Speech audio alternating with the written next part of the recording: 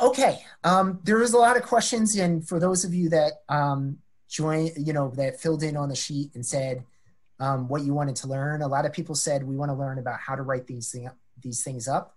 And my go-to, because like if you go to APA and you say how to write up a t-test results or something, APA will give you these sort of like designed for undergrad lab results ways of writing things up. Some of it's good, some of it's just not quite what you want to do if you're trying to get published, and you guys know we are trying to have you guys head towards publication in this program. So my go-to is to always just quickly go to the Miami University Library, search, whoops. Oh, that's good. The coronavirus notification takes me to a 401 error. That's interesting.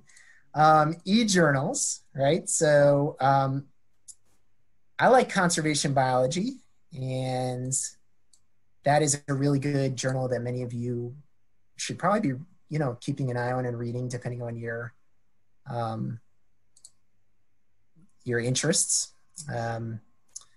So the Journal of Conservation Biology, there's also other ones like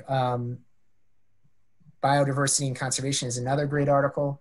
So if you were to search here, like, Kruskal-Wallis, which, let's see if this actually works now.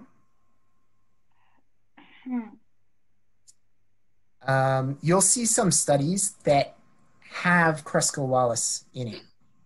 And then you can go and look at how they report it. So for instance, here it says, this is kind of small for you guys, but we analyzed data from 8 monthly transects using Kruskal and man wasting tests.